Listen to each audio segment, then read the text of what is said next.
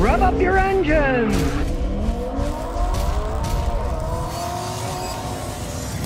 '91 500 SL Mercedes.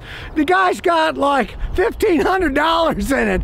And hey, boy, did he get his money's worth. Now, back in the day when these were made, Mercedes made solid cars. And they were state of the art. For example, this thing puts out 326 horsepower. The same year Mustang convertible put out 225 horsepower. So, these were state-of-the-art back in the day. They're still a fast car, but back in the day, they were state-of-the-art. The problem with Mercedes, at least for the American market, is they're not made in Germany anymore. They come from all over the place. Alabama, you name it, different countries, not from Germany like this one was made. And the Germans took these things seriously. The SL stands for Sportlicher, which is sport light. You got a smaller car, and it's certainly less sporty with this big old V8. The only plastic stuff is the air box with the air filter. Metal. They made these things strong back in the day. If you didn't know, Mercedes was really the first company to mass produce stupid plastic radiators. Well, he just got this a couple months ago, and the plastic radiator was leaking, so you can see he's got a real nice aluminum one now. He found that on eBay for $100. You get a car like this, you can see he doesn't have much money into it, less than $2,000. Where there's a will, there's a way. There's still parts of these things around. People like them because it's the true roadster. It's got a big V8 engine, and it's rear-wheel drive. And of course, the top comes off. Now, this isn't the original top, but strangely enough, he found the original owner who happened to run a funeral home, hence the black Mercedes, I guess, you know? And he has the original top in the stand. And he said he's probably going to go pick that up. Why not? Have a match on this thing. Back in '91, having 326 horsepower was really something. Totally dependable. The transmissions on these things are totally dependable. As you can see, this thing's set up. It's got dual electric fans on it, and a fan that runs off the fan belt. I can call it the fan belt because it runs by a belt, right? These babies don't overheat because they've got all kinds of cooling. Listen to the quality of an old Mercedes. Listen to that door. They're like tanks. Even the original wheels are in pretty good shape. Look at that. Solid. They were the first ones to really got a nice alloy wheels, not just stupid hubcaps. The leather's still in pretty good shape, although there've been some heavy people sitting in it. He's not heavy, but I guess the funeral owner must have been, because that's sunk down a little. But check it out. This is a barn find. This baby's only got 94,000 miles on it. The Mercedes, insanely complex heating and air conditioning system. These things are just wacko city. And it does have the original Mercedes-Benz radio, AM, FM, and yes, a tape deck. Ooh, look at that, a tape deck. For those of you who don't know what a tape deck is, a cassette tape, some electromagnetic stuff, and it played music. I'm so old, I remember the year that people bought more tapes than they bought records. It's a true sports car. It does not have seats in the back for real people. Maybe a cat and some dogs, they can fit in there. And yes, it's German ingenuity. They even have electric seats with memory on the driver's side and on the passenger side. Ooh, what luxury. Now, the only real downside of these cars, this is a 91, so it's OBD1. It's not OBD2. So under the hood, you gotta have a mechanic who knows about these things and has some pretty special equipment. You have to have Mercedes-Benz equipment for these old ones. Since they're OBD1 and not 2, you can't plug a regular scanner in. I used to own a 300E, and it's the same type of basic system. You learn how these mechanical fuel injection systems work. And the advantage of a mechanical fuel injection system is this. These are all pressure rings. Got an electronic fuel pump and stuff, and some electronic controls. The main fuel injection system is mechanical. You don't have to deal with all this computer stuff, electric solenoids breaking down, because it's a mechanical system. If you keep it clean, keep changing the filters, don't have problems with these things, they're pretty bulletproof systems. But of course, if you buy one, since it's a 91, it's old as the hills, and let's say it's been sitting a while, man, you're probably going to take the whole thing apart and clean everything, because the gasoline will clog and gel up, and all those little tiny mechanical holes will be clogged up, and you're going to have to rebuild the whole thing. In this case, the thing was obviously being driven because it's not all clogged up. Since it's older than OBD1, it also isn't as complex either. Now, you got a regular alternator. It's not a computer-controlled alternator.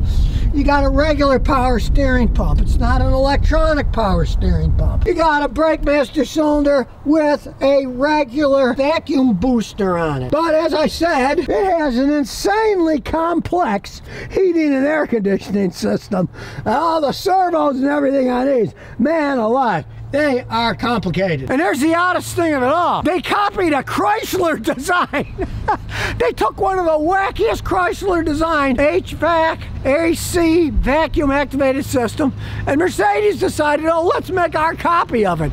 It's way too complex. When they break, they can cost a fortune to fix, but hey, it's a convertible. Just take the top off. It gets too hot outside. Take this baby for a spin. Even the hood sounds solid. Wacky seatbelt, as you can see. Look, the connector's way down there. I mean, it still works. That's the Germans for you. If they can do something weird, they'll do it. It still works. Snap it in, no problem. And even though it's old, still got an airbag system on it. They were big on safety. Now start her up, back her up. And remember, it's a German car. You have to turn it completely off and completely on to start it, because they have kind of a safety interlock on it. Now, there's no backup camera, so we gotta look, and away we go.